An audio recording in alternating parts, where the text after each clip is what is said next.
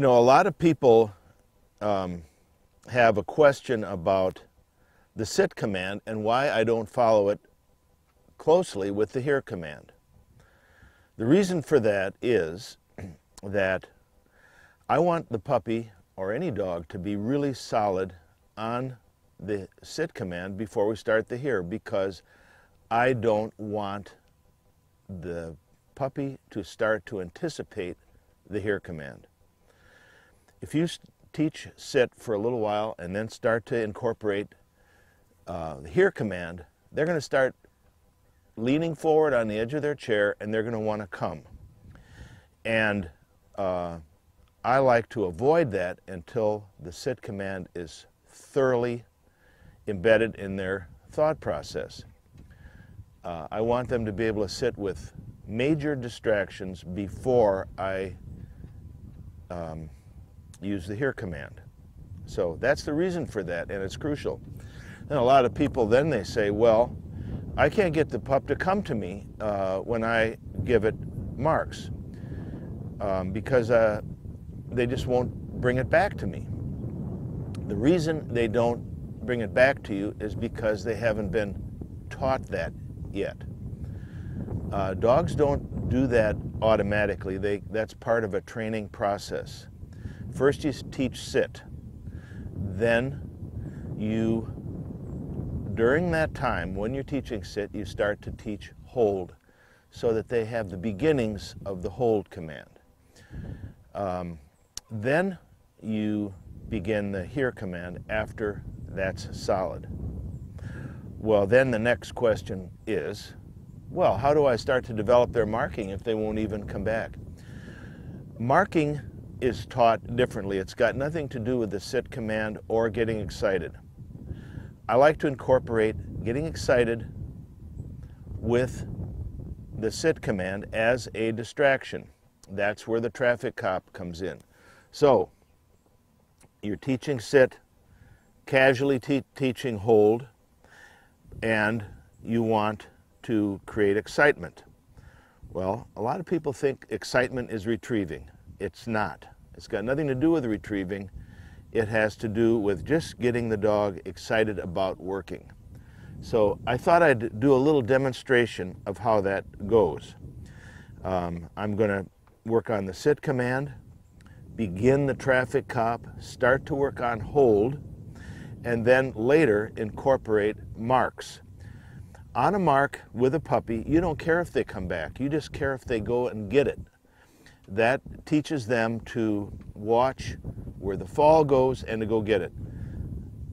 Later, when they learn the here command, they will learn to come to you with the bird or the bumper. So that's how that goes. And I'll try to demonstrate that in a sequence so it's very clear. When you're getting a puppy excited, remember, that's not a mark. That's just excitement. So I'll give you a little demonstration of that.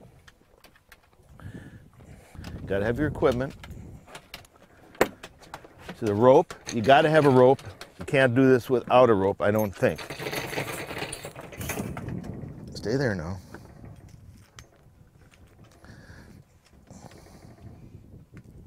Just a minute, just a minute.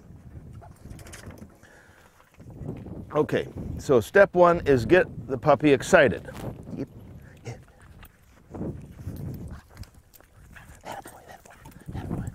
Now, if he doesn't come back, you don't care because you got this rope. All you've got to do is keep him within the length of the rope, getting him excited. That a boy, that a boy, that a boy, that a boy. Okay, good, good, good, good. Okay, okay. So when he's excited, then you begin the sit. Sit command.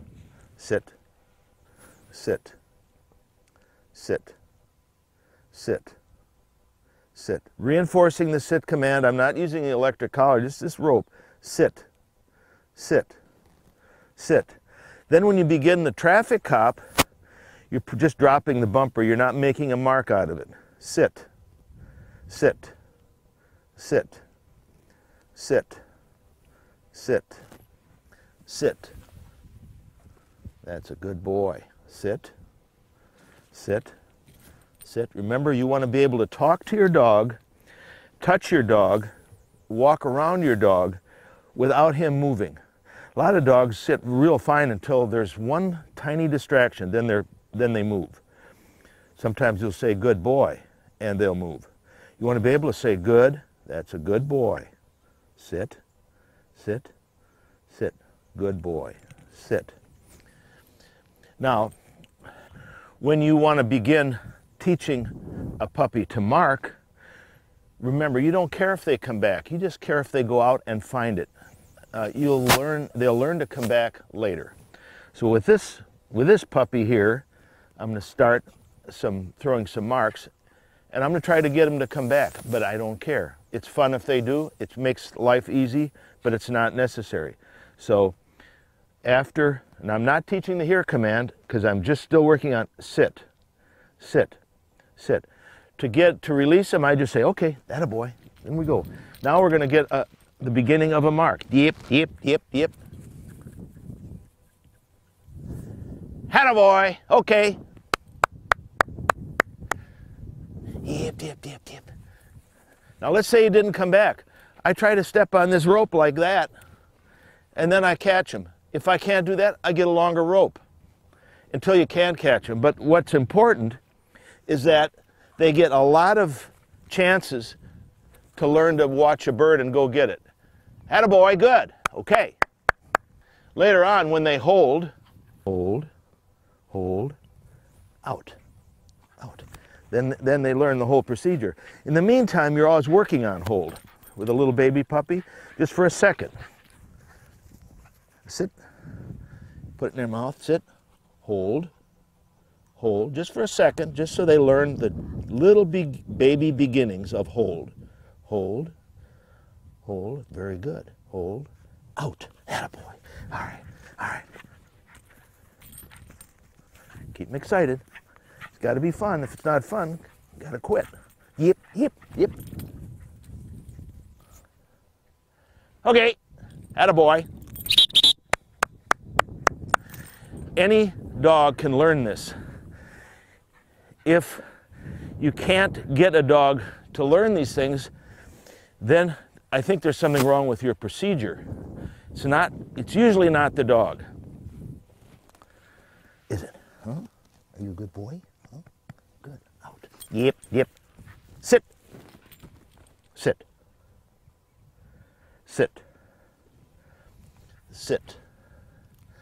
If there's a dog that's hard to teach this to, it'd be this one. Sit. Sit.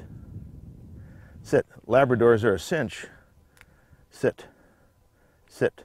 Good boy. Sit. Good. Sit. Fetch. Fetch. Hold. Out. Good. Yep. All right. That's it. That's our little guy. Okay. I'll just say one more little thing about the marks. What you want to do, you take a bumper, put it under your arm, and you walk around. And what you want is for the dog or the puppy to get away from you, like that is right there. I'm going to see how far I can let him get away from me. Then I'm going to make a mark out of it. Hip, hip, hip, hip. If he's standing right next to you, it's hard to get most people can't throw far enough to make a good mark. So what you're trying to do is make him think you're not going to do anything except walk around. So you're walking around like this, playing like you're not even paying attention to him. And you want him to wander off a little bit so you can get far away from him. So after a while they sort of catch on, and then you have to have maybe another person walking around with a bumper also, and then they can throw one. Now he's going to branch off a little bit. He's probably going to go to the bathroom, attaboy. The idea is, after your obedience and your sit training and hold and all that, you go for a walk and you wait for the puppy to get away from you. Right, now he's getting away from me. Now I'm going to be saying, hop, hop. So that's a mark. Now this guy comes back to me, but if your puppy didn't come back, you'd have a little longer rope. He goes like that. And you can look kind of silly doing this, but the main thing is you get yourself to step on that rope and you don't make a big deal of it because he hasn't been taught the material yet. You can't expect something before they've learned something.